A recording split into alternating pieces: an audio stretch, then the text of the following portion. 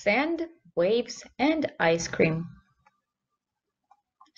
Mom had told Michael about their day out a couple of weeks ago, and he hadn't stopped thinking about it since.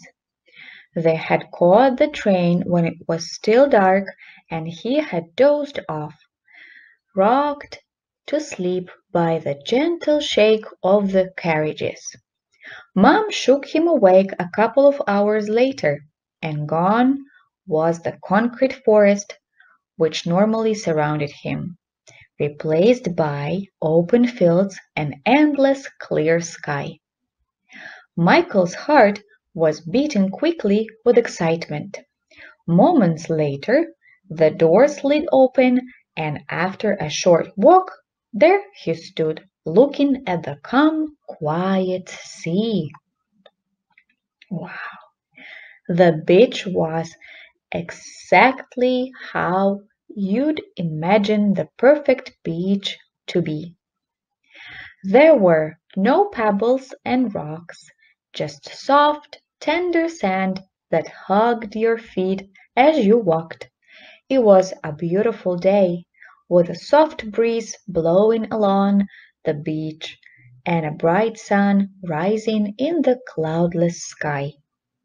There were only a few people on the beach, some walking slowly, throwing balls for their excited dogs, others sitting quietly, enjoying the peaceful view. The sand crept between their toes as they wandered to find a good spot on the beach. It was actually hard to walk quickly on the sand, so they took their time and soon found a perfect space.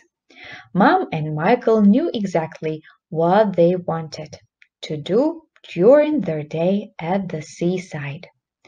As Mom rubbed sun cream onto his face, Michael pulled out a picture he had drawn the night before of all the things he wanted to do on their trip.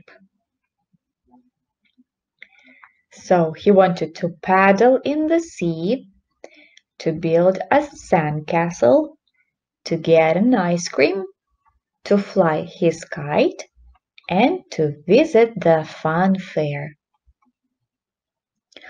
Almost as soon as they had dropped their bags onto the sand, they were running down to the water's edge. Mom made Michael stop to roll up the bottom of his trousers so they wouldn't get soaked. Once he was finished, he dragged his mother squealing into the waves. The water was icy cold. He walked and splashed in the breakers happily until Mom told him she couldn't feel her feet and they needed to warm up.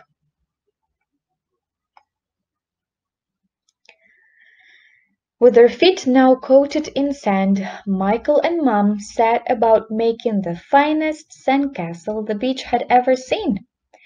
They had bought buckets and spades from a small shack on the edge of the beach and used them to collect sand and push it into a perfect shape. Mom kept making the castle while Michael dug a moat around it, which he planned to fill with water later. Next, they scoured the beach for shells to finish the creation of and carefully decorated the towers and walls. Building the sandcastle had been a lot of fun, but quite hard work. Michael realized his throat was dry and asked Mom if they could find an ice cream. Of course, Mom said, you have to have an ice cream when you go to the beach. They headed back to the shack where they had bought their buckets, and Michael looked at the choice of ice cream. What flavor would you like? Asked Mom. I'd like vanilla with a chocolate wafer, please. Michael smiled. It tasted amazing, and Michael tried his best to make it last as long as he could. but the warm sun made it melt quickly. Michael had to lick up the drips before they made his hands sticky. Ice creams finished, Michael ran to his bag to pull out his kite. The wind was just perfect for flying a kite, not so strong that you couldn't control it, but not so weak that you couldn't get it off the ground. The kite danced and swayed in the air, reacting to Michael's controls. He loved making it dive steeply towards the sand and then pulling it up at the last second. The seagulls scattered in all directions, each time squawking and flapping with annoyance. All day the music from the fun fair had been drifting across the beach, demanding Michael's attention. Mom finally agreed they could head over to see what was there. The fun fair was loud and busy and Michael loved it. He won a brand new cap by knocking down a coconut with a ball. He wolfed down a hot dog and then finished off by riding the carousel with Mom. They bobbed up and down as the world whirled past them.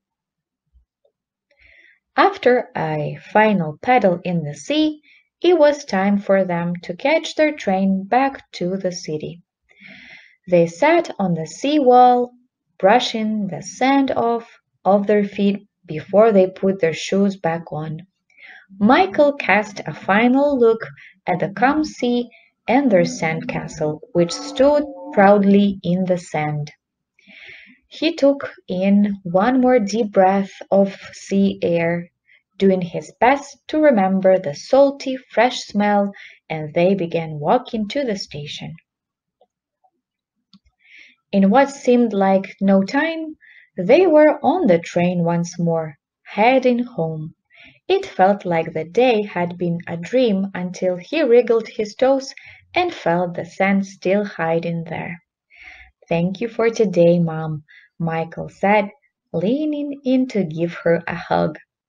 He knew it wasn't easy for Mom to get the time off work to take him away. "It was my pleasure," Mom smiled, hugging him back tightly. She pulled the cap out from her bag and put it onto Michael's head. "Now you've got something that will always remind you of our special day at the beach," she said happily. The end.